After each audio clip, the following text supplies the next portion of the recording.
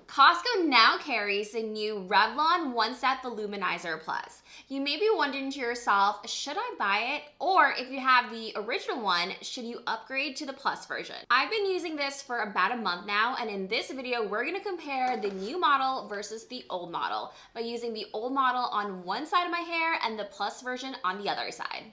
I will share with you my honest opinion and tell you the clear winner so that you can decide for yourself if the new model is worth buying. Bought this at Costco for $40. It's usually $50 at your local warehouse, but I found that other retailers such as Ulta, they sell the exact same version for $74.99. So you're definitely getting such a good deal at Costco. People on Costco.com rated this 4.3 stars. A lot of people loved the way their hair looked after using it. They felt that it was smoother, shinier, but a lot of people dislike that it has a large brush head. I'm gonna take a minute and talk about the original Revlon One Step Volumizer. I've been using this for about a year now, and the one thing I really loved about this is that it helped to smooth out my hair, straighten out my hair without losing a lot of volume, and I love that. What I didn't like about it is that it is bulky and it can get super hot, and there's only two settings, so it's you either do the low or high setting, and so I would always use the low setting, and because I use the low setting, it would take a long time to dry and style my hair. If you did the high setting, it gets super, super hot. I also didn't love the bristles. I felt like my hair would get caught and would just cause a lot of breakage.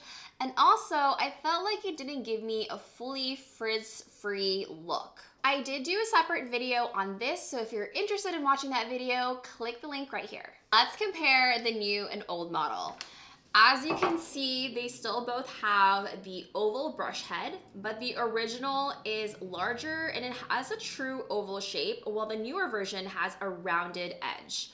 And because it has a rounded edge, it's just gonna give you more definition, allow you to have the softer but well-defined curls or waves through your hair. The original is made with a ceramic coating, while the newer one has a ceramic titanium coating. And I think that makes a huge difference because it allows your hair to just glide smoothly when you're using this product, and it also gives you a better shine and finish. The handle on the original version is much wider and it starts to curve out right at the halfway point of the handle. So when you're holding it, it feels really bulky. The new version is a lot slimmer. As you can see, it goes straight down, it's sleeker, and it goes straight down almost 3/4 of the way. So it allows your hand to have a really good grip. It's just easier to hold and easier to use. The newer version is definitely lighter. It's not like a huge difference, but you can notice that it is lighter. And I think if you're styling your hair and you're using this to smooth out and blow out your hair, it will make a huge difference. Another cool feature about the new version is that it now has 3 different heat settings, so you can pick high, medium, or low. You can actually remove the brush head, and it's actually super easy to do. You just click down here and twist it, and boom. And what I love about this is now that you can remove the brush head, you can actually travel with it. It's easier to store. And hopefully Revlon can create different brush heads to attach to this portion so that you can do a lot more hairstyles with this. Before we get to the real test, the hair test, let's do a heat and sound test comparison. This is low, medium, and high. It's pretty loud. Let's go back to the original brush. Low setting, the high setting. It's still pretty loud, not a huge difference. I would say it's about the same. Yeah, that's very hot. It's crazy how it jumps from low to high. The difference is pretty noticeable. The medium setting on this version is about the same as the high setting of the old. It gets super, super hot. Definitely a lot hotter than the old one. So let's get started for what you've all been waiting for, which is the hair test. I'm gonna start off using the original version on the right side of my hair. I'm also gonna time it so we can actually see how long it takes me to style and dry my hair using the low setting of the original version. Let's do this.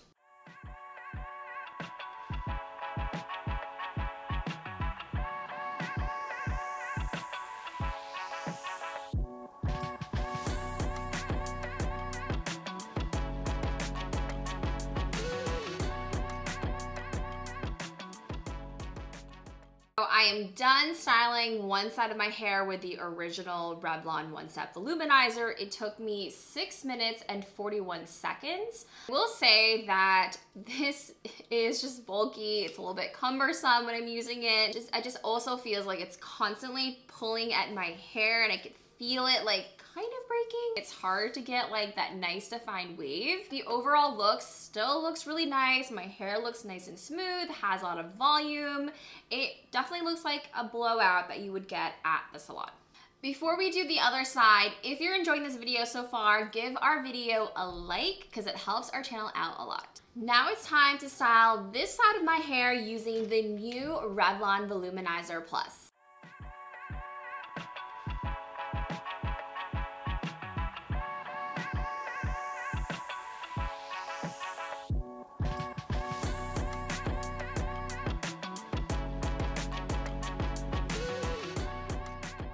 Just finished styling this side of my hair using the new Revlon One Step Volumizer Plus. It took me 5 minutes and 51 seconds, so it's slightly faster than the older version. I just really like the experience with the newer version. I feel like my hair just like glides on and off the brush so smoothly, and because it has a smaller head brush, it allows me to create these like bouncier like curls at the end, or like these bouncier waves throughout my hair. And honestly, I just feel like this side of my hair looks a lot smoother and shinier compared to this one. This one kind of looks a little dry. I don't know if you can tell from the camera, but it definitely looks a lot drier in person. Like this one looks a lot sleeker. And I just love that little bounce and little like waves and how it curls in at the ends here. What do you guys think? Let me know which side you think looks better, the original or the newer version. If you're still here, I want to share a bonus tip with you. If you are using any of these voluminizer brushes, it is important to know that you should not be using this when your hair is fully wet. Do not style your hair if you just stepped out of the shower. You want your hair to at least air dry to the point where your hair is 75 to 80% dry.